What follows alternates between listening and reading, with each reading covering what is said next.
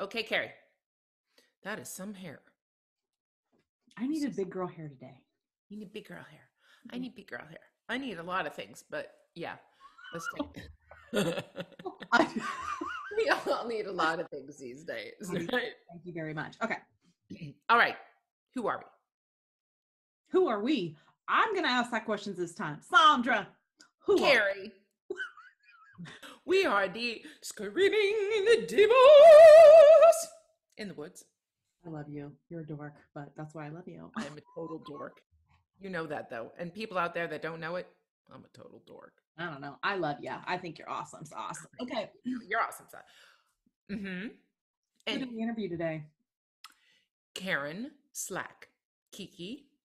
Karen Slack. Kiki Conversations. Kiki Conversations. Infamous opera singer. Opera singer who started her own live conversations with friends, colleagues over COVID. Same time, same kind of thing we did, same time. I really love what has happened with her in her life and her career and her story. Just super, super inspiring and super cool. And I'm so glad that she said that she would come on and do the shenanigans. Shenanigans. And she is an excellent interviewer. Yep. For those of you who have not checked them out, please check out Kiki Conversations on YouTube. And it's also a live show. She has interviewed some amazing people, and she is so talented at it. She does it live, unlike us cowards. Say it like it is. Yes, I'm a total wimp. I'm not doing live anything. Nope. No. Nope. Nope. And she does it, and she does well. So, props to her. Woo! But check out this clip because we had definite shenanigans going on. We had a good time. It was fun. I really like her. I want her to be in the BFF category. Is she an honorary Screaming Diva? I really think so. I think that she doesn't know this yet, but I think she needs to be like a recurring guest. She's a kindred spirit. Yep. I love that. Kindred spirit. Oh, we heart you. There we go. So check out the clip. And okay, I know I'm pulling out the big guns today. I'm sorry. Karen Slack is a big gun. She needs big guns. I apologize, Karen. I know what's coming. The hills are alive. The sound of cowbells. Subscribe.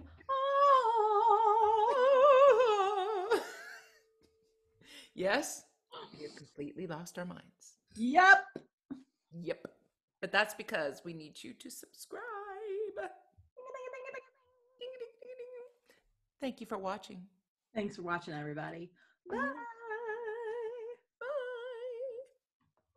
I don't want people to think of this time as people just complaining and people, Right. uh, yeah, it can always be this idea, but I think the respect for the injustices that have happened Yes. and the sacrifice that many of us have made during this time, I think it really needs to not go unnoticed. And it's fine to say best of 2020 lists, and you make all these lists, and you make, and all of us who are create. I think that shout out to all of the content creators that this was not your full-time job, that this is not something that you shout out to you and you guys and Angel and Larry and Yeah. right and Kenny Overton who created all of us and TDO, Dallas Opera and all of the things. A shout out to all of the artists who stepped into the moment. Right. And for whatever reasons you decided to do it, that's your business. But shout out because this is not easy. No. Shout out to everybody who took that courage, who took that leap of faith and courage and put their ass on the line for this art form to move us through and forward. Yeah. I think that there needs to be some kind of award or something to those of us who put our asses on the line, our careers and all these things. Shout out to all the Black artists who were called Thank you. to step up and speak and speak and speak and speak again. There needs to be acknowledgement for that of some sort in this industry because we did a service. Absolutely. And so I just wanted to just say that, that it's not just about complaining and talking about all these things. Like these are real issues. Yep.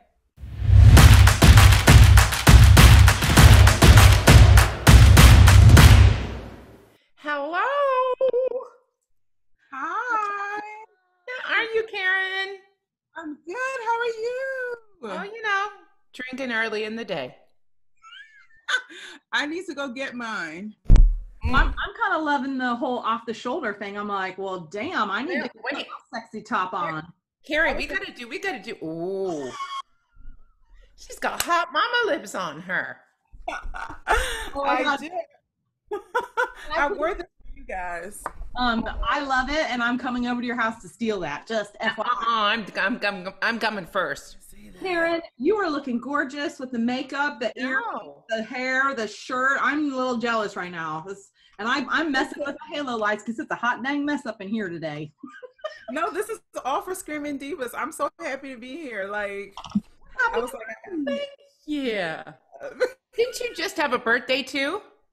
no, I didn't. My birthday is September 22nd, but I was just feeling very much like I had just done a Zoom and I was like, "Oh, I am too cute to let this moment pass. Give them 45, baby." And that's why I did that. Oh, okay. Because I Um, was like, damn, she's looking good. I'm totally stealing that because there are moments where we are having some really good days looking on the Zoom, and I'm stealing that idea. That's brilliant, Karen. Thank you. Carrie, today is not that day for me. Y'all look good too. Come on, cut it out. I'm sorry. My dog just had like a cow, my brand new fur baby, and I have like slobber on my shirt. So we're doing great today. And I had toothpaste just for you, Karen. Toothpaste. She might have licked it off. Just saying. I might have licked it off. You Okay, know, we have to take these moments. Okay. absolutely. All right, we can be serious here because we have some serious things that we need to talk Yes. to you about. Yes. How you doing? Honestly, I'm exhausted. Really. I'm exhausted. I'm thankful. I'm grateful. I am still in shock from all of the things. But I am exhausted. It's been an heavy 9 months, you know. Truth. I was just going to ask you physically, mentally, emotionally, all of it exhausted. Mhm. Mhm. Mhm. Yeah, am mostly grateful, of course, but just mentally exhausted. And that kind of hit me the last couple of weeks when I started my BAMF center Yeah, position, right. and to take on 18 artists dreams and their stories, and to take it on and try to help everybody that you can.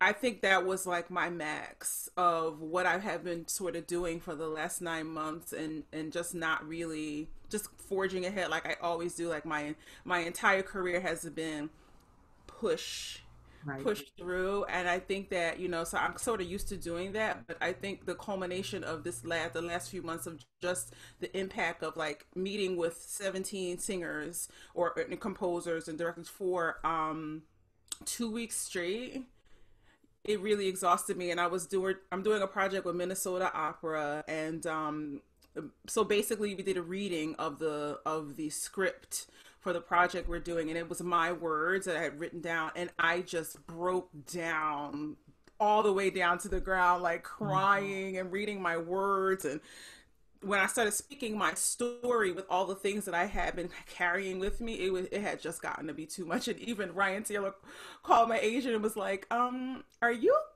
checking on Karen? Like, are you helping her with all of the things that are Yeah. going on? Like, are you sure she's okay? So I think we're all just hitting breaking point, aren't we?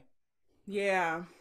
Yeah, really. And I'm thankful. I'm thankful for the holiday. I'm thankful for the end of the year. But I think we're all just, listen, we're opera singers. We're not, we're equipped to deal with emotion, of course, because that's our job, is to tell stories, right?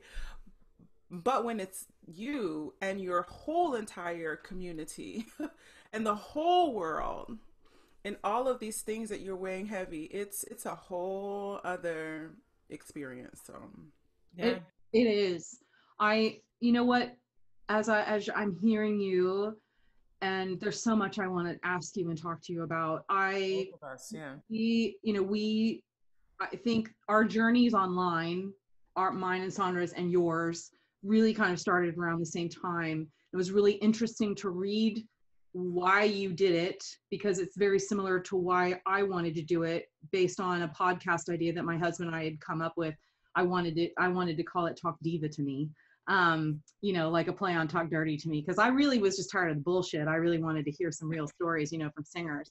So I found that really interesting that you had that same idea, 2 years prior or something to all this going down. But what I love, and what you and I talked privately about one time, the words you said was what a blessing it has been, because doors have opened for me that might not have opened before. What I loved was that what you started opened doors not only for you but for so many other people, and which I'd love to talk to you about if you want to talk about all those doors that you've walked through. Exhausting as it's been, I'd talk about that. Yeah, when was your first episode? Let's talk all about that. Oh, of convos? Kiki Conversations. Conversations. Well, Janae was my first episode. And I had, like I said, I was on a gig maybe like a year and a half ago, almost 2 years ago. And I always am talking to my, whoever I'm on a gig with. I love talking to my colleagues. I love vibing with people, and people think that I don't like to hang out because I don't do a lot of hanging out with people. I am very much like a one-on-one, or like two people kind of. I'm not the whole cast kind of chicks, and so yeah. Too much. It's too exhausting for me, It is. And, all the person. It depends on the group of people. Come on, let's be honest. True. You know what? And I am the one that's mostly quiet when I do the big groups, unless people ask me, and oftentimes, being the only Black, that's a whole other thing we can talk about too, so that's always, issues too. But anyway, so I reached out to Janae. I texted her, texted Russ, and maybe one other person that's like, listen, I have this idea. I want to do this thing. Will you come on the show? And everyone was like, absolutely, absolutely. And then I was pining for 2 weeks about who should I ask first out of my crew, because I was like, if I ask this person's going to get mad and offended. Yeah. And if I ask this person, that other person's going to be like, well, why didn't I go first? And so Janae's pretty neutral in our group. Everyone loves her, She's the baby. So I said, I'm gonna call Janae, and I, she was like, absolutely. And we just did the thing that we do, over a glass of wine and just talking about life. And, at the time, at the first episode, she was kind of going through something or whatever, and it just didn't show at all. We were just kind of vibing. And so it was a hit. And then Robin Burgess, Terrence Blanchard's wife, called me on the phone and said, we're going next. And I said, okay. That's huge. Yeah. I mean, and Terrence and Robin and I are like family, but I just thought, well, maybe later on down the line when I'm a little bit more seasoned, I'll call my heavy hitters, right. And people just started like calling me, emailing me, DMing me, like, we want we want to come on. Yeah. I'm sure you guys have the same response. Certain times it's like that's kind of how it all went on. And when was this? So when are we talking time wise? Probably March, April. God, it feels like it was like last year, but it was pretty much. But you were brave enough to go live, where Sandra, I said, no way, not doing live. Like, I say too many crazy ass shit, like just right now, crazy ass shit, damn, whatever. And I'm like, that cannot be on the internet. My mother will kill me. Yet, we do it all the time now. Jamie, we are not PG rated. No, Jamie Barton's went off the rail, and my mama watched that. And my mom was like, you guys were so funny. Your mama watched that? Oh, no. We talked about sex toys, Karen. Okay. Yes. Listen, I keep telling my dad, like, you can watch on YouTube. They're all there on YouTube. But, he'll scroll and it'll come up. My, thing will come up. Yes, So, which I'm really glad you did that because I was missing them, especially because we were in the midst of what we were going through and then family and the whole stuff. And I couldn't get caught up on everybody. It was like so many people just started doing live. I couldn't catch up to what everyone was doing. Yeah. So I was so happy that you eventually put your conversations on YouTube so that, when I can't sleep in the middle of the night, which honestly, most of us are having issues, have had issues this whole time with doing, that I can, that's my comfort zone is to go here. I feel like my people, my people that understand my craziness and wackiness of a performer, I can watch that and feel like I'm in the room and I can, that I'm not alone, I guess, which is kind of why I saw that I wanted to do this too. So people didn't feel that way out there. I have two questions for you. mm-hmm. So, of all the people that you've interviewed, who has been the craziest or the best interview? And is there anything you won't talk about? Are there like off the shelf topics? There's nothing that I won't talk about. I always ask people, like, what is it that you don't want to talk about? And pretty much everyone is like, I'll talk about anything. F. Paul was the only one that was like this, and I understand that. But even him, we never met, and we were just vibing. It was so crazy. But my I say my favorite because I'm gonna get in trouble. Okay, but, we won't call it favorite, but the one that sticks in your memory the most. Ricky Ian Gordon. Really? He started reading poetry and playing music, and it just became a whole other. It wasn't even an interview or a conversation. He was sharing with us. He was gifting us. Cool. And I just got out of the way and let him do. I said, "Baby, this is you. Like, here you go." Ricky, Mark Markham, cool. And they were back to back. I think. Right. I was that whole week. I so needed that because there were so many other things going on at the time with various artists. Those of us who have been on this social justice and trying to figure out our place in this whole thing. It was a lot going on, and just to have them the composer panel that I hosted when Terrence moderated. Wow. Phenomenal. Yeah. Phenomenal. And composers, I think, are sort of my favorites. I love having them speak because we don't only get to hear their music, their heart. We only get to hear their soul through their music, but to hear them speak about their passions and their dreams and their desires and how they vibe with each other. Yeah. Russell in my conversation, I think we did too. Russell Thomas. Yes, we did too. We got cut off, and then he came back. That was a favorite. Kenny Overton and I, because that was when George Floyd was murdered. I think right before that, and we were like, "Okay, are we going to do this or not?" So, what have you learned about yourself doing this, or have you? Yes, I've learned a lot. I've learned that I have a skill set that I didn't even know was an actual skill.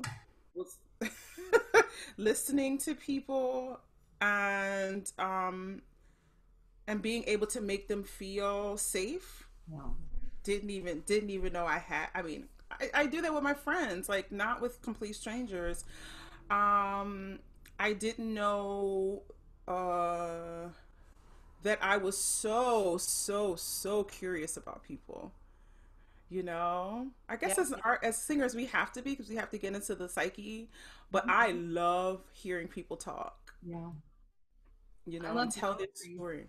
Yeah.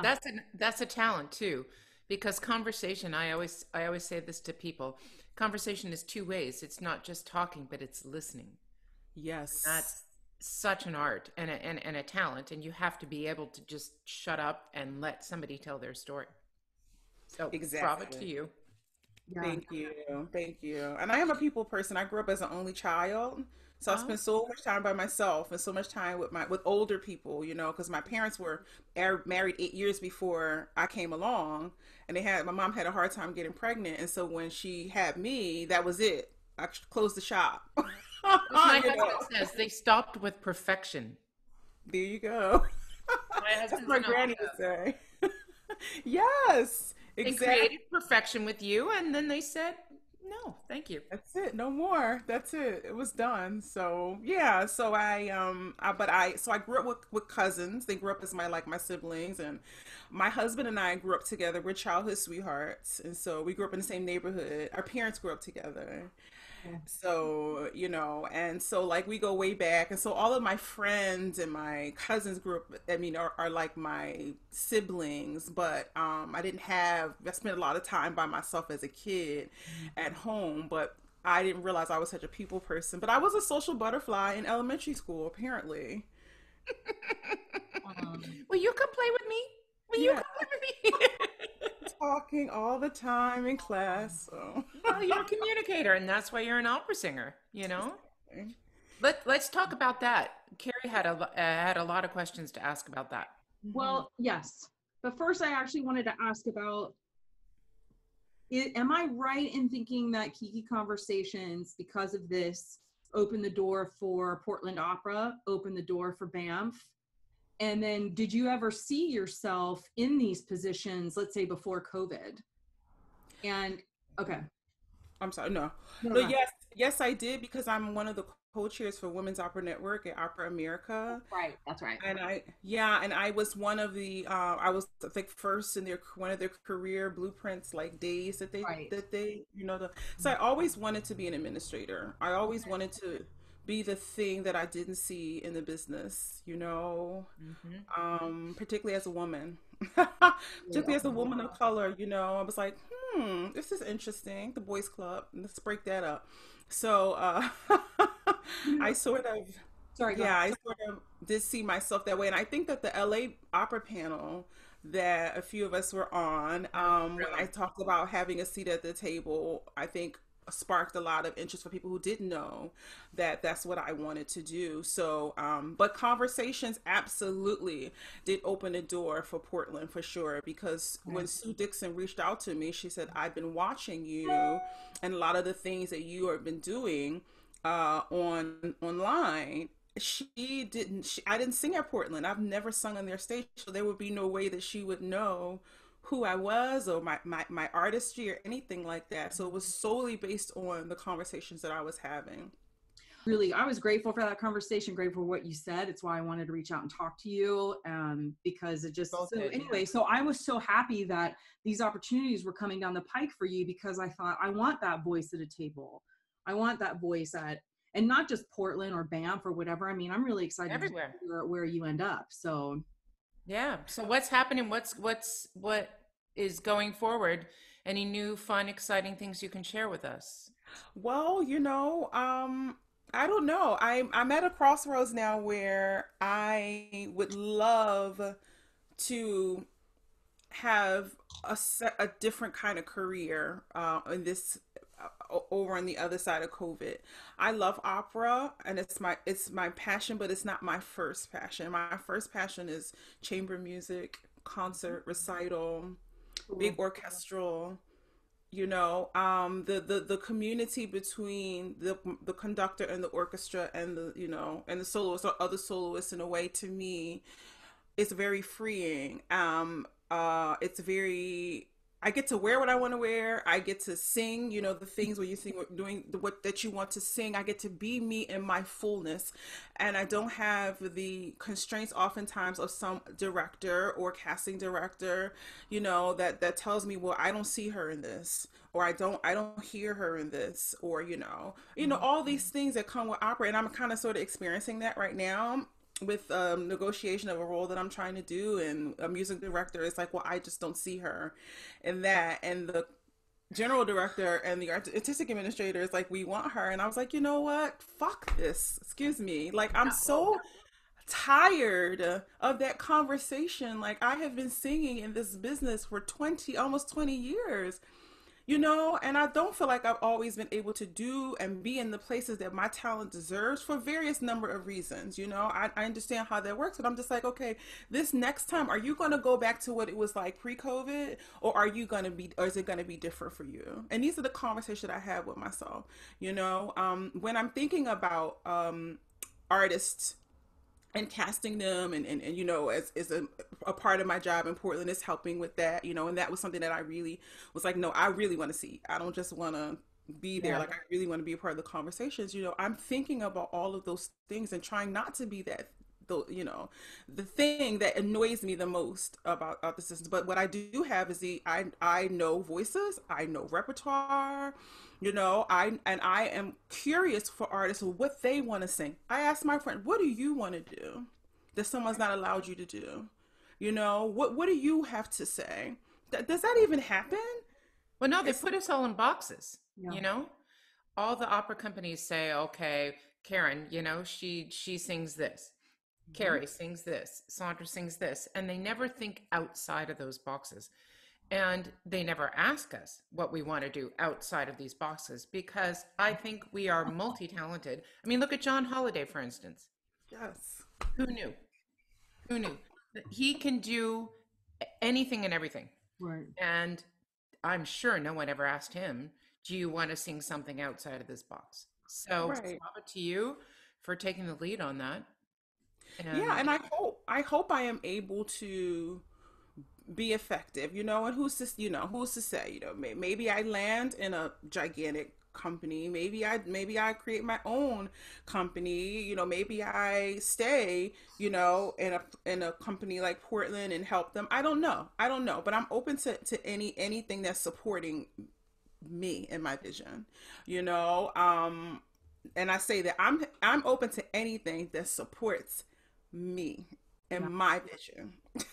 You know, and what I know we need in this industry. And so yeah, you know, so I that's my goal is to be able to do the kind of art that I want to do. And if that does not include opera, it would be very, very sad. But if, as long as I'm doing and I'm expressing, I'm creating, you know, it's very important to me to create now more opportunities, more roles for singers and black singers, you know, to come after me. Because, you know, yes, I want to do these roles. And, you know, my friend Eve Gigliotti and Talise Trevine are both pushing me. They're like, you're a producer. You're a producer. So don't just think of yourself as creating opportunities and presenting for you to sing things, but that produce them, Right. be the producer and not just the singer. And Yeah. so I'm very thankful for my tribe of women who are like,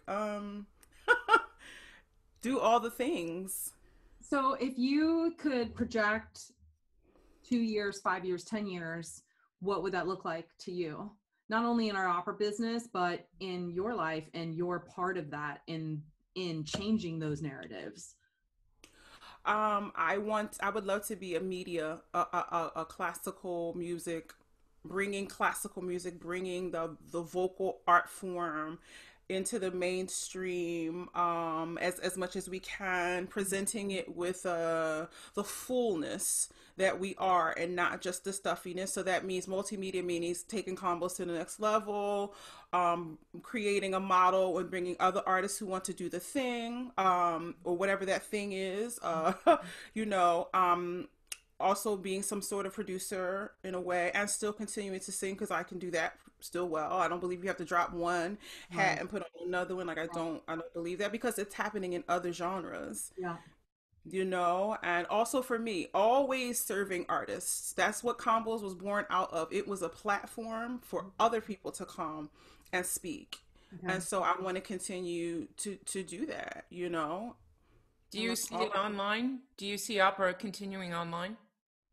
I hope so. Not as the sole way we we digest it, because there's nothing like being in a live theater and having that sound wash over you. Even as a singer, to stand next to somebody who Oh, is yeah. like, Right. oh my Feel God, that vibration of another voice hitting you. I miss that. exactly. But do you think Yeah. people are kind of fatigued from all this online stuff? Do you think they're just kind of done with watching online? They really want that person to person contact? or no? I think they are, but I also think that they're still watching, you Yep. know. Yeah, we are tired. We're tired if you work a full day and people go to the Met at 8 o'clock at the end of their work day. You know what I mean? Like That's true. that's life. I'd be sleeping. I'm telling you, if I had to work a full day and then go to watch an opera, I'd be like, Um, I'd nap first. we do see those people, and FYI, anybody that is an audience member, we can see you in the monitors if you sit behind the conductor. I see you sleeping, just FYI. Oh yeah, and the Well, deal. thank you, and keep coming and falling asleep. Thank you. Hey, listen,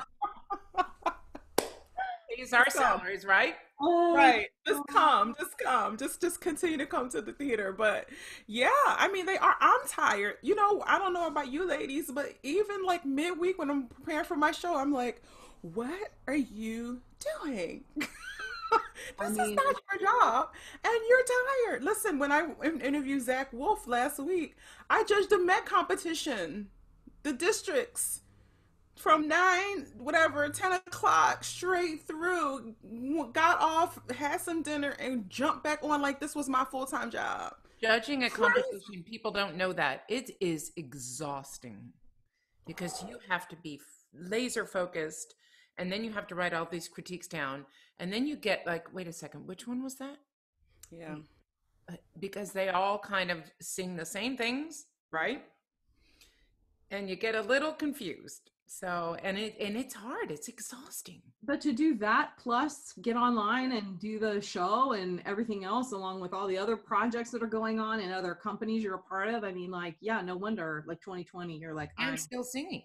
and I so mean, Yeah, you're exactly. singing a new opera at the Met next year. Are you part of this? Oh, I'm not doing that, unfortunately. Why?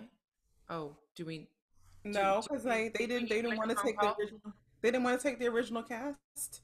So but he wrote it for you. He wrote it for We're you. talking about Fire Shut Up in My Bones, mhm. right? By Terrence Blanchard. From day one. But you know, I'm happy for my colleagues. That's the thing, is that we're family.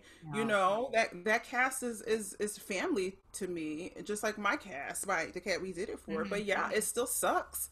It still hurts my spirit because like I was involved with that piece from day one. Terrence heard me doing Champion, his other opera in San Francisco with Opera Parallel. 3 years before, 2 years before, and he's like, you know, I'm writing this new opera, and I think I want you to be Billy, who is Charles's mom.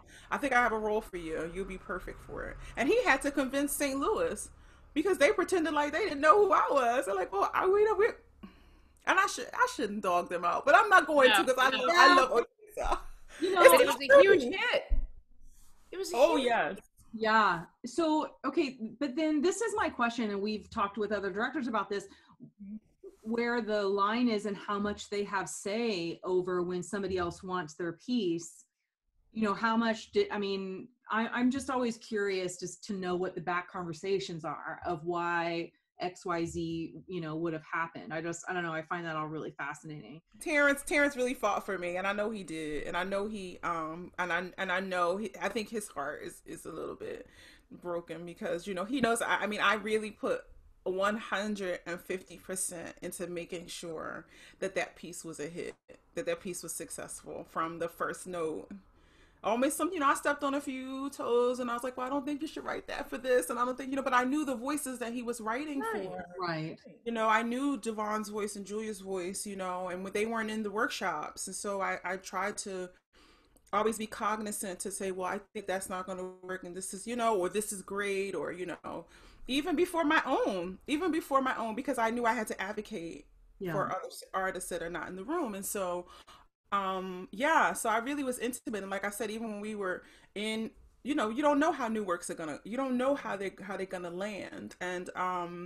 And I really did put my complete soul into that piece. And so when word on the street was that I was not going to go with it, it was devastating, and it's going to be devastating in the fall, you Yeah. know. But again, you know, my family is taking this piece and taking it to the next level. And so I'm happy for them, but it's crushing. I haven't looked up who's singing it. I just looked up the piece. I looked up you, and I was just because I wanted to know more about it, and him actually. Mm-hmm. I'd love to have his booty on here with the screaming. Just ask. But he's been on my list to contact, but I'm like, you don't know me, but do you want to come have some shenanigans with the Screaming Divas? Anyway, so who's singing it? Latanya Moore. Latanya. Oh, okay. Well, I can't be mad at her because I love her. No, and it's not her. And and we hadn't talked about it or anything, but it's fine. They should be supporting her. The Met should have long before. Amazing singer as well. I mean, both of you. I kind of want to hate her right now because of all that.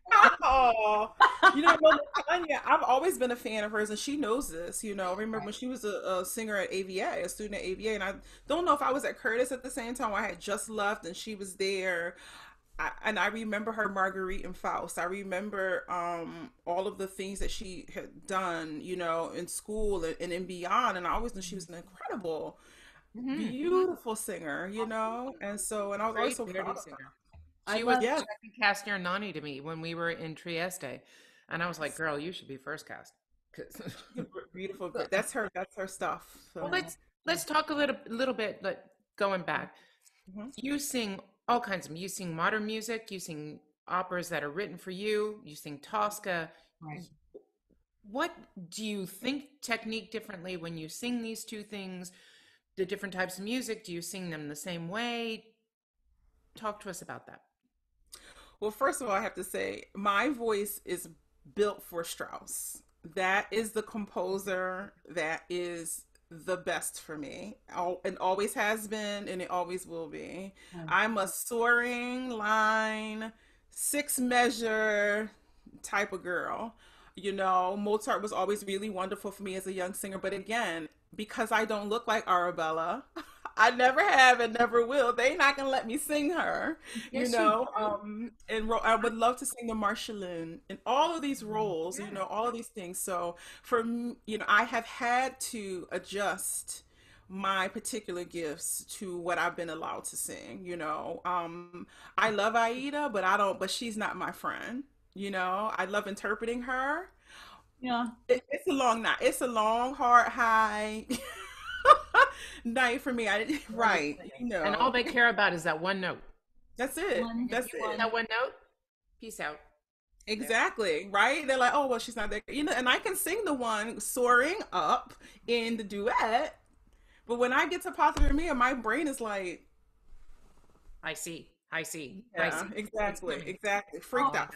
But wait, I mean, I've never sung this, but what scares me about that role are conductors that decide to, in the middle of that aria, like, oh, let's just slow it down a little bit too. So it's where it's almost like a dirge, and you're like, is that soprano gonna make it? Is she gonna make it? I don't want to be thinking that while I'm listening to it. It's a hot mess, people.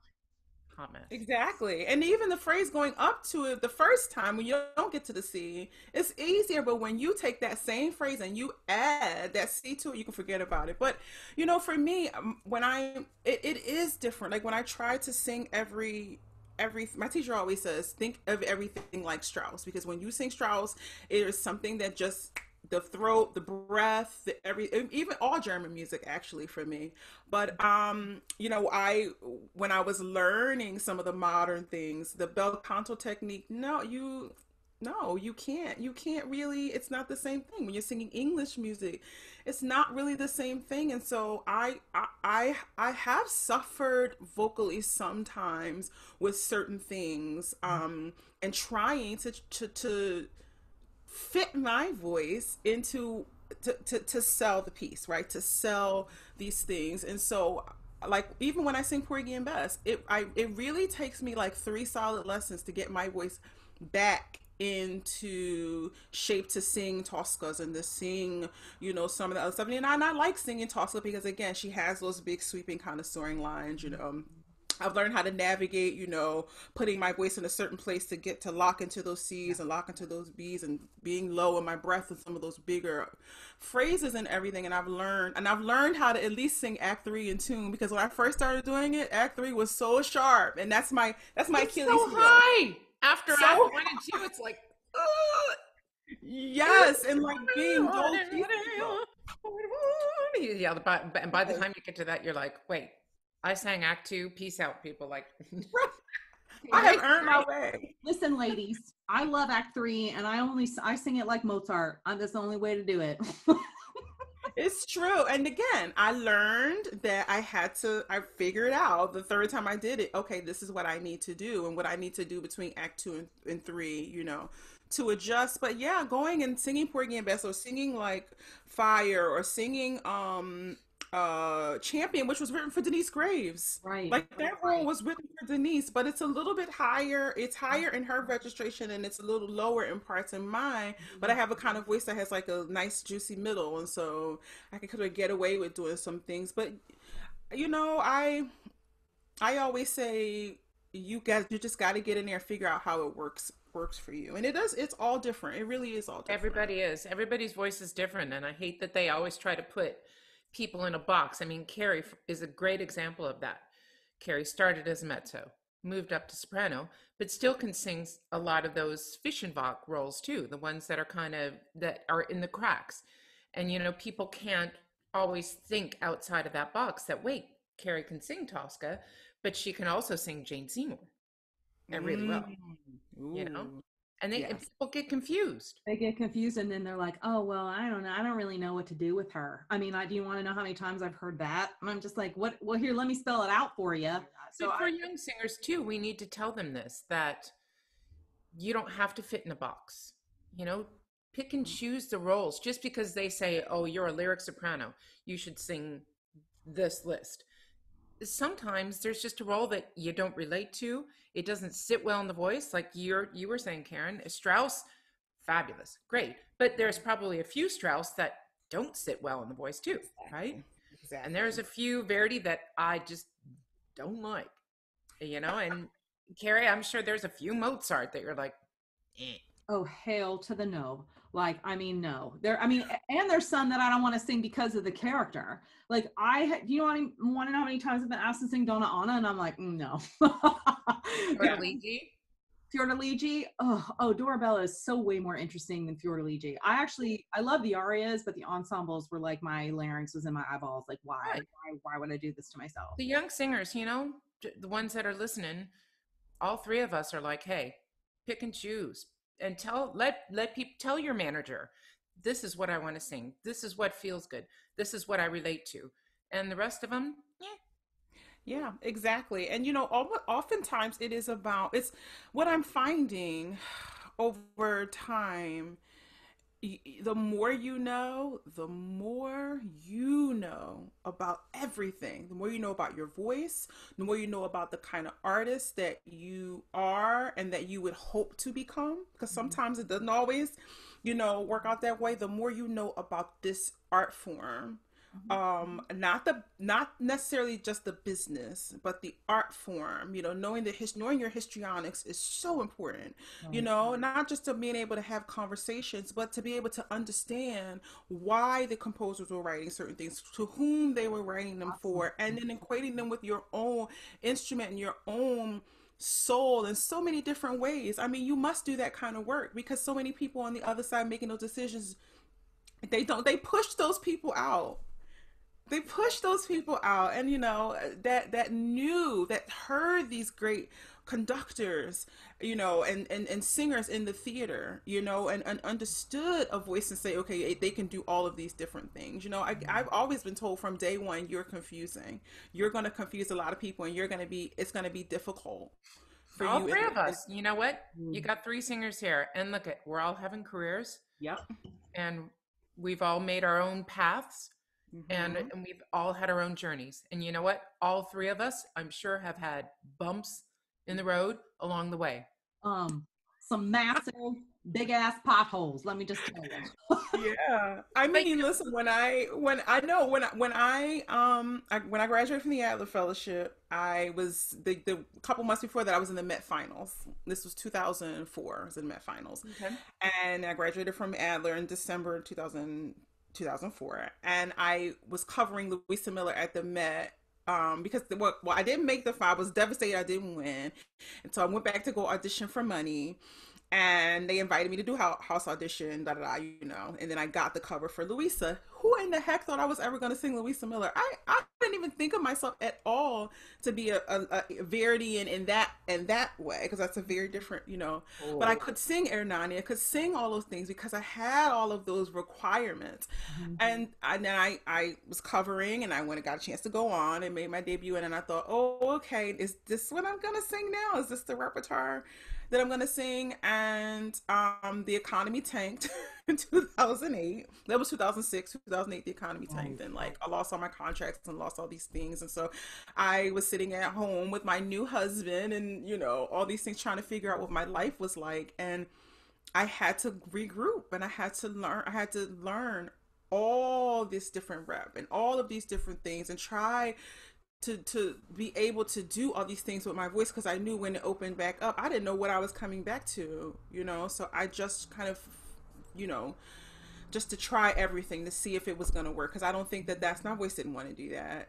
It yeah, can do that. Like Trovatore is fine, I but bet. it's Because just that. why? Soaring lines. That's Louisa it. Miller, that's a different animal. That Oh my that role God. is hateful. It is hard. Her first Ooh. aria. hell to the no.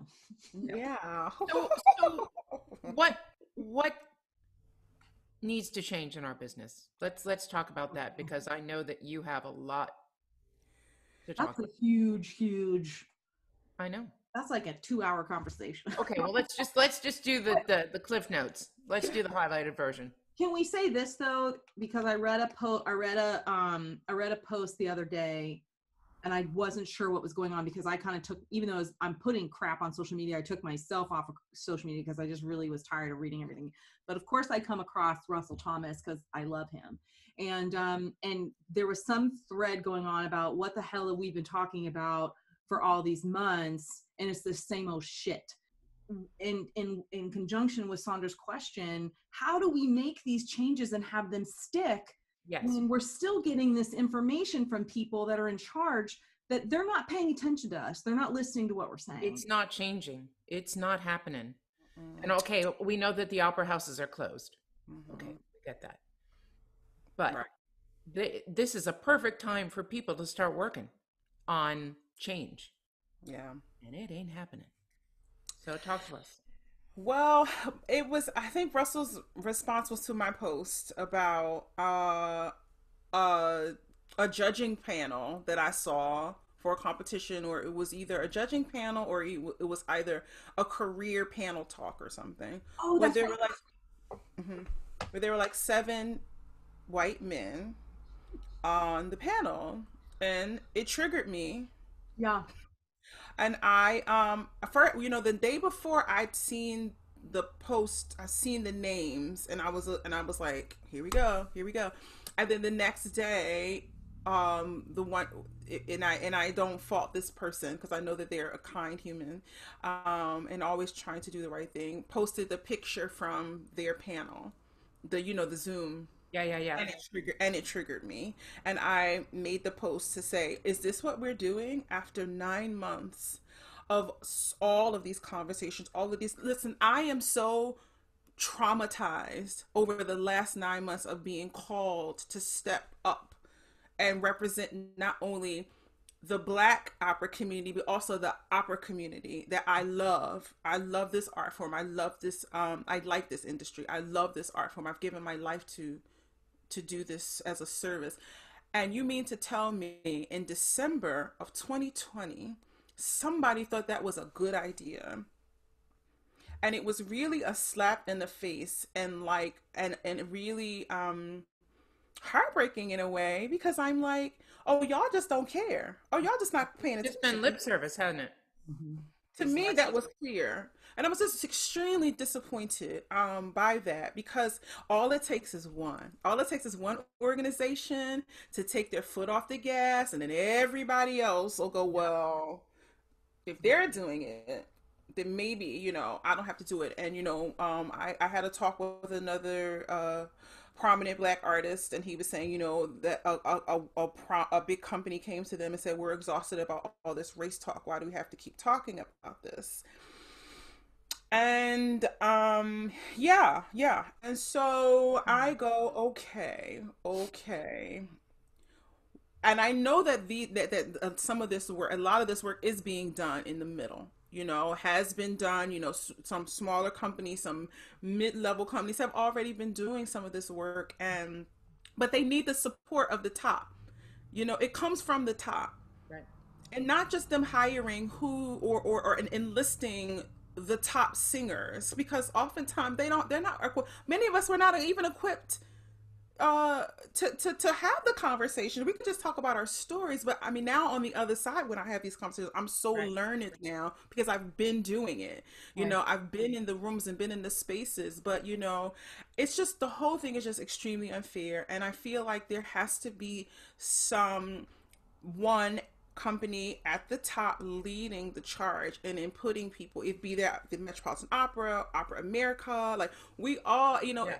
it's fine for the little guys to be doing it, but if the big guys are like, we just gonna go back to business as usual, or bigger competitions or organizations, I mean, I'm interested to see what the Tucker Foundation is going to do on the other side, Oh, because Right. they had a hard couple of months. yes, they did. Yes, they did. I don't know where to go with all of this. Part of me feels like, well, maybe it's time to get on the boards, get the boards changed, because money talks more than anything else. Yep. So, and I really love, there were, I think, I don't know if it was LA, I can't remember where I heard this part of the conversation, but why would someone Black, Latina, whatever, somebody other than white, want to be on a board when they're not seeing something that represents their community? And I thought, well, that's where we need to focus the change on, is Yep. changing what we're producing so that people of all walks of life want to donate their money instead of the same white board. I don't know if I Yeah. said that right, but that was kind of like, I hope you understood what Carrie, no, you said it really well. No, yes, I mean, and I have a couple of points for what we were talking about. First of all, I am on the hire for COC, because it happened at the same time we were doing our first module for BAMF. It came up in the conversation with some of the younger singers about what does that mean, because we have a very diverse group. Right. And what even the white singers were like, well, what does that mean? Because again, this next generation sees the whole world very differently, Right. and they understand the importance of diversity, of equity, and every level. They get it.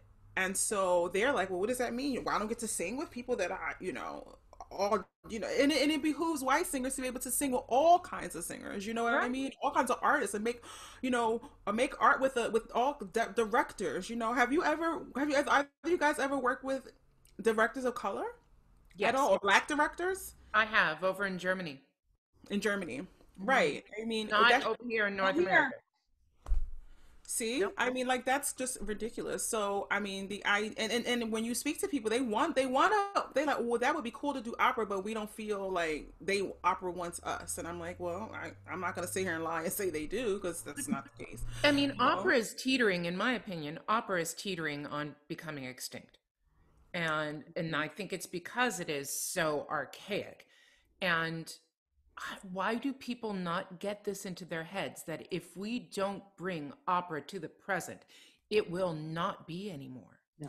Yeah, well, the idea of that, why can't North American opera be representative of what North America is? Why does it have to be this kind of like shadow of Europe? Hmm. You know, and I think that is where we need to step into the shoes of really being opera on this continent, being proud of what that means, Right. telling the stories, making it reflective of the entire continent over here. You know what I mean? Like, that's what it should be. Not being embarrassed or ashamed of not being European. I mean, listen, it started in Europe. You're not going to get around that. You're not going to get around ever not doing the top 10 or 15. Fine, but it doesn't have to be in the shadow. It can be in its fullness and its richness of who we are. Like, that's the kind of opera I want to be a part of. Yeah. And as far as the boards are concerned, listen, who wants to sit next to somebody who doesn't want them to be there when I'm giving my money? That's also another thing. So we have to not only retrain our boards, but we have to go after different money. Yes. you know, and there is a lot of money in other communities. You know, listen, there's a lot of money in white communities that don't give any money to arts at all. Like, we need to be going after Yeah. that money as well. Listen, when I lived in Kentucky, I did a polo event. Kentucky bourbon horses, right? Right. That's it. And I sang the Star Spangled Banner or something like that, whatever. And they were like, "Oh, are you you know, you're a singer? Yeah, I'm opera singer. Oh, are you? Oh, you know, that's wonderful. You live here? Yeah, I live in Lexington. Oh, I said, well, you guys do know you have a symphony, like quite a few small symphonies in Kentucky. You know, you have Louisville Symphony and Lexington Philharmonic and Yep. all this small Owensboro and all these. And you have a company in Louisville. Oh, these people don't even, they're not philanthropic to Nope. the arts. And I'm thinking, I'm talking to this woman, and I know she's just dripping of money. Like, her whole outfit is just coins. And I'm like, I love that. you don't give to the and I'm completely blown away. And she was like, "Well, tell me about this." You know, so I'm talking to her Check out. about giving money and supporting the opera, but their whole world is horses and bourbon and you know that old slave money and like that whole it's a Thing. whole different. I'm like, wow. And that was just shocking to me. That was eye That's, opening. I'm like, huh. but If that's I ran a company, I would have her. I would, right. yeah. I mean, listen, Sandra, I've followed your career. I've watched your career. I mean, we're not that further along in age, but to see you and your journey and to see you from a yap into like singing those trovateurs. I mean, I got to watch you ascend and Oh, thank I you. mean, I wanted to be you too. You know what I mean? In a way, I mean, I really, you know, so many of us have gotten to see your career in the front and from the front seat, you know, and to be and to admire, you know, and I'm thankful that you all both invite and Carrie, you know, I mean, I'm sure we've been up for the same some of the same things, and you know, our we're in that generation, you Yeah. know, of singers in that way, but like, you know, I to have watched you in your you know in your ascend and also to be able to sit here with you and to see you you know do the show and to like know you in in a different way. I Yeah. mean, it's really important that the world knows that we are just not these costumed pretty pictures. Divas. Yes, exactly, in the grand old way, but that you can That we be lick on a show with toothpaste. your shoulder hanging out and like That we lick toothpaste off of our t-shirts. see, And we see, talk about sex toys. Thank you. And we And talk about menopause. right. Menopause. Yeah. menopause. I mean, you two are too young for that stuff, but yeah. No, but I mean, it is important. Like I did a talk with one of my friends who has a few African American young ladies that she mentors and privately, and I went to go speak to them, and so many of them have watched me, you know, and seeing me do things over the years, and then when they got to talk to me like a big sister, little sister, it changed their whole perspective, and I'm like, yeah, you can be yourself too. You just have to be really, really, really good at your art. Yeah. You know, you gotta do the work. Well, I can't tell you how many people, they've said, and it's the reason why I do what I do. Kids write me or kids come up to me and say, I'm doing what I love now, music, because I saw you do blah, blah, blah, and blah, blah, blah. And I mean, we all had somebody. You had Denise Graves, Carrie had somebody, and I had somebody that made me get into this art form. And it's such an honor to be that person that they've looked up to, and to be able for them to ask us and to have these conversations so that they know that, we put our pants on the same way, you Mhm. know, one leg at a time. And Exactly. and And that that's it is a struggle, you know, that hasn't been an easy road. no. And I think what's interesting, and it hasn't been an easy road. We all have had our own careers and our own past, and all those roads have their own pitfalls, trees fallen, potholes, whatever it is. And so you don't know that. Turns. What turns, U-turns, you don't know that until you actually start talking to that person and finding out, because sometimes, somebody could look at Sandra's career and her life and be like, oh my gosh, like you have it so easy, it's so blah, blah, blah, blah, blah. But what it took to get where she got is a very interesting story. Like, I'm really looking forward to that book because I love biographies about singers, and I hope I'm in Sandra's book. I'm sure you will be. What shall that chapter be called, Carrie? I don't know, like insanity. Shenanigans. What? Shenanigans. Shenanigans. Well, we should is there anything else you want to say to our viewers, or do you any other questions you all want to bring up? Because if not, we got some rapid fire questions for No, I mean, whatever. It doesn't matter. I mean, I just want to say before we go into the rapid fire questions, like, I don't want people to think of this time as people just complaining and people, Right. you know, uh yeah, it can always be this idea, but I think the respect for the injustices that have happened Yes. and the sacrifice that many of us have made during this time, I think it really needs to not go unnoticed. And it's fine to say best of 2020 lists, and you make all these lists, and you make, and all of us who are I think that shout out to all of the content creators that this was not your full-time job, that this is not something that you shout out to you and you guys and Angel and Larry Larry. Yeah. right, and Kenny Overton, who created, all of us, and TDO, Dallas Opera, and all of the things. A shout out to all of the artists who stepped into the moment. Right. And for whatever reasons you decided to do it, that's your business. But shout out, because this is not easy. No. Shout out to everybody who took that courage, who took that leap of faith and courage and put their ass on the line for this art form to move us through and forward. Yeah. I think that there needs to be some kind of award or something to those of us who put our asses on the line, our careers, and all these things. Shout out to all the Black artists who were called Thank you. to step up and speak and speak and speak and speak again. There needs to be acknowledgement for that of some sort in this industry, because we did a service. Absolutely. And so I just wanted to just say that, that it's not just about complaining and talking about all these things. Like, these are real issues. Yep.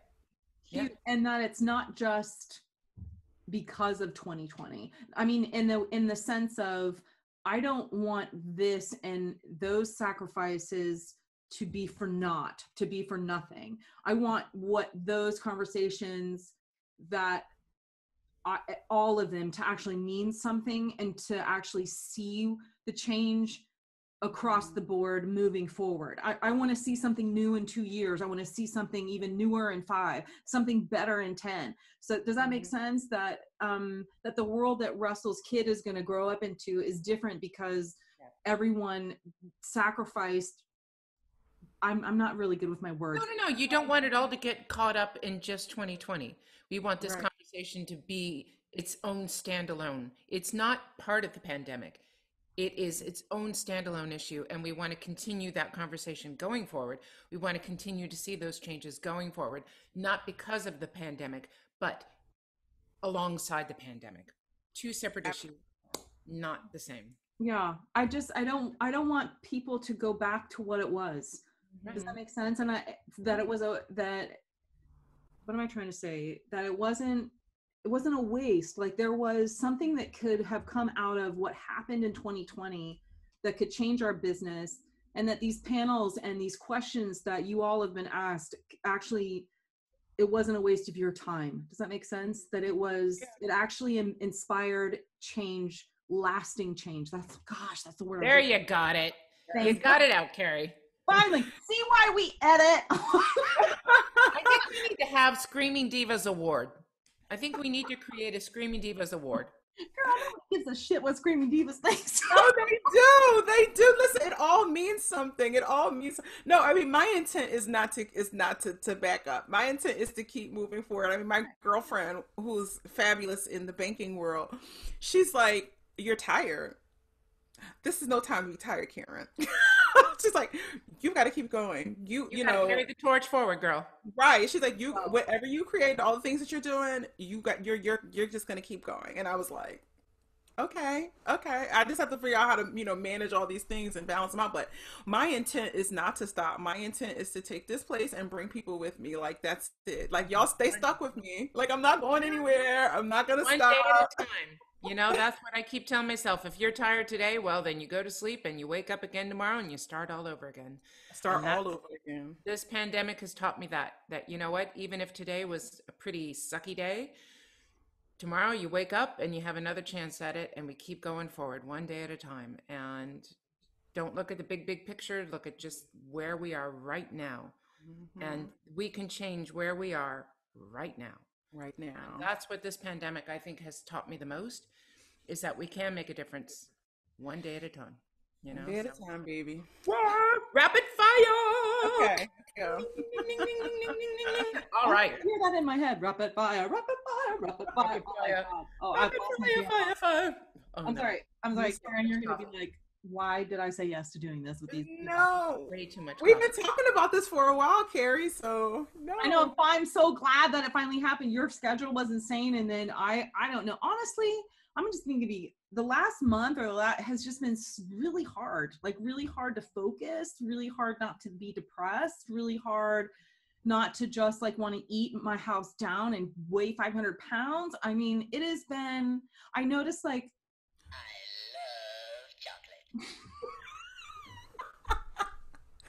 That's all I Listen. gotta say. Yes, I had Tracy Cox on my show 2 weeks ago, I and appreciate that. I watched that. baby, my whole perspective has changed about how I feel about certain things, Okay. about my body, about myself, about Right. certain things. She was. I Yeah. watched that. Because I was curious about her and Yeah. what she had to say, and I it was something I wish I had heard 20 years ago, 15 years ago, that it was okay to be me at whatever weight I was. It was okay.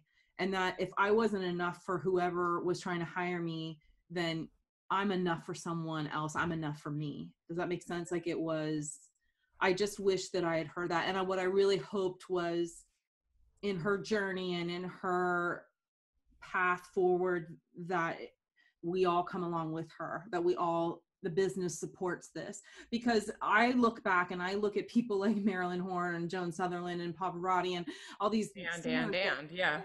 I mean, I don't think we would have them if they lived in our generation now trying to be singers. And that's what's the most heartbreaking thing to me, is that I feel like we've missed out on some talent that could have changed the world because of One day at HD a or time. because of whatever. So thank you for interviewing her. I really appreciated that conversation a lot, and I totally understand. Yeah, I'm with you. Yeah. Can we do rapid fire now? Sorry. Okay. Sorry, I Kim, want to I know. can talk to you forever. I don't know how we have not been friends in this business, because I feel I like we would have been besties. Like there's something about this, about you, I just really Well, love. So yeah. Okay. not two were things late. that are very similar. You know, that's the problem in this business. You don't really cross paths. Like Mhm. Tosca, there's only one girl in it. I know. You know? Well, True. that's when I really got to know LaTanya, because we were sharing the role.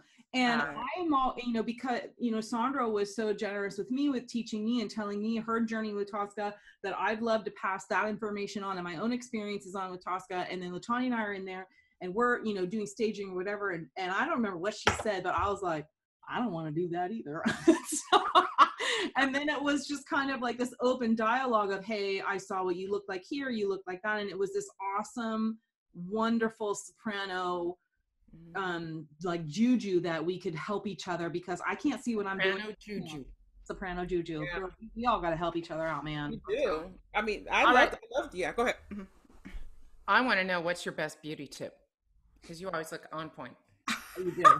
Yeah, you do. Fenty Beauty, anything Brianna makes. And now she has a skincare line that is fabulous. Oh, really? Oh my God, the skincare, yes, I love it. I put the toning and the moisturizer, and I'm like, wait a minute, Do we need an endorsement here? Brianna, listen, I'm looking for a sponsor, and I always wear Fenty. This is all Fenty. Everything is love Hello. Hello. We're going to hashtag that. Okay. Call me, girl. Call Yeah, me. but, okay, Sandra introduced me to the lip gloss, because I was like, what? I'm like, what's that lip gloss that you have on? And she's like, let's go. And now I have the whole collection. And it Yeah. tastes good. It smells good. So good. I just Now, ate when- myself, I think. When we're not wearing masks. And it wasn't $50 like Nope. Tom Ford's $50. Like, Right. come Or on. NARS or something like that. Right. Yeah. Yeah. Okay. Okay. Right. Oh, sorry. Okay. Okay. Who was the last celebrity that you freaked out about meeting? Oh gosh. Well, okay. So let me try to think. Oh, I just did the thing with Leaf Schreiber, Yeah. Oh, yeah, that's right? right. Oh, yeah, yeah. I did the thing with him in the summertime, the Egmont. Uh-huh. And I didn't freak out until afterwards because I didn't really know who he was. And my friend was like, girl, you don't know who Ray Ray Donovan? Donovan. Yes. And I was like, and then I went to Google him and I was like, oh my God. I'm like hanging out with him and we're just like shooting the shit, just talking and on the set and he's a narrator Right. for Beethoven Fifth Right. Piece. And I knew he was like famous. Like I knew he was a star, but it didn't come so and not until after we had done the thing, I completely freaked out. I even invited him to come on Convos and he said yes. Still not even knowing that he was like as famous as he is. And then my girlfriend was like, okay, he was wiping your face. And I'm like, yeah. She's like, you need to Google him. And then I'm like, Oh no, holy she shouldn't have done shit. that. She So shouldn't have done now, that because then you're like, And he said yes. So oh, I he's looked. coming up.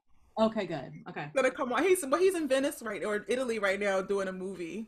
But I'm like Instagram. I'm following you. So the minute you land on the shores, I'm gonna give you a couple days, and then we're gonna talk. So anyway, so like he was kind of like the first, you know. And fangirling. I'm a Virgo. I'm so cool. Like when I meet people, I'm like, oh okay, hey. Like it just takes me a little bit of time, and then I freak out. Okay, I'm gonna make sure that in my count when I see you post that's coming, I'm gonna put in my calendar and I'm gonna get on there live and I'm gonna start some Yeah. shenanigans. Carrie, Shenanigans. I think we're He's gonna so have to cool. do it together. He's All so right. cool. Yes. Yeah. Mm-hmm. What's a fashion trend that you never understood? Bell bottoms. Bingo. Yeah, don't get them. Mm-mm. I'm sorry, I, it does not work with thick, juicy thighs. It no, doesn't it work. doesn't. No, It doesn't. And high waists. High waist. Like I'm. just You're stop right. it. It just doesn't work. It Mm-mm. just doesn't work. Well, No. I like my thick, juicy thighs. Sorry, they're kind of Oh no, hot. Moving. thick, juicy thighs work. Bell bottoms, they Shut up, don't work. Sandra. You do not have thick, juicy thighs. Mm-mm. My husband said Or they did. the low pants, like I get it, or the really tight jeans that the got the young generation, the millennials, the Gen Z, whatever they are now. Yeah, right. They wear the really tight fitted jeans and they're low. I'm like, but they don't fit. Like they're too small. They're too small. They're too small. I mean, They're wrong. too small. I don't want to see your underwear. Just I don't. don't. And then they're so skinny because the whole thing is too small. And So, honestly, like there is something to be said about um being surprised. Like I don't really need to see everything. The element of surprise. That's what my grandmother always said to me. She's like, yeah, keep yeah. them waiting and let the element of surprise be there. Keep 'em guessing. Yeah. Please, please. I know. What profession other than your own would you like to attempt? Like outside of the music industry? Outside, well, a veterinarian is what I would have wanted to do, but I think a therapist probably. I would want to be a therapist. Yeah, Mm. I think You don't think you'd be too empathetic and like take that home and then like just want to eat cake and drink wine? After, probably. But again, I love to hear people's stories, so I'd be yeah. like, you Hmm. know. But I also have such a big heart. I always call myself Switzerland amongst my friends. I'm always the middle. I am gray area. I don't like to fight with anybody. Like I'm like, let's work it out. Let's conflict. You know, Yeah. What's it tonight? work. Yeah, I'm definitely Switzerland in most of my relationships. You know, Favorite word? my favorite word. Uh, Ooh, my favorite word is probably glorious. Glorious. That's so glorious. I love that word. It's so beautiful. Okay. Worst gift your husband has ever given you? Um, Probably a piece. This. Oh my God, I'm gonna get in so much trouble. My first wedding ring. Oh, Oh, I oh, that's hated it. bad. did you? I hated it. Oh my gosh, I I'm love not her. wearing it anymore. And after we got married, I was like, this thing is going. Did it? Did you change it? I sure did. Okay, good for you. Good for you. I married that man, and I said, this thing, right? It's gone." I love But it. he doesn't do social media, so it won't be a problem. Okay. Yeah. What's a song that gets stuck in your head a lot? Mm. My milkshake brings all the boys to the yard, and they're like, "It's better than yours." I love milkshake. That was Uh, Yeah. my ringtone. When you hear the beat, bum bugga. I mean, it's on after that. You know, yeah, the you're beat right. drops. You're right. And Can't help That's a it. good one. Mhm. Mary, do it. Favorite cuss word. Any- fuck. And Yeah. yeah, there's you know what? There's just no way around that one. I No. know Nicole Houston and I are always dropping F bombs in the conversation. That's so Okay. bad. That girl, Sandra, you don't know this. We need to get her on Screaming Divas too, because that girl is hilarious. Her purple robe series, I didn't hear this. Who was this? Nicole Houston, Oh, especially I know Nicole. her Black Santa collection and the whole like Christmas thing that she did. I about peed my pants. I don't know this woman, but I love her. I know Nicole.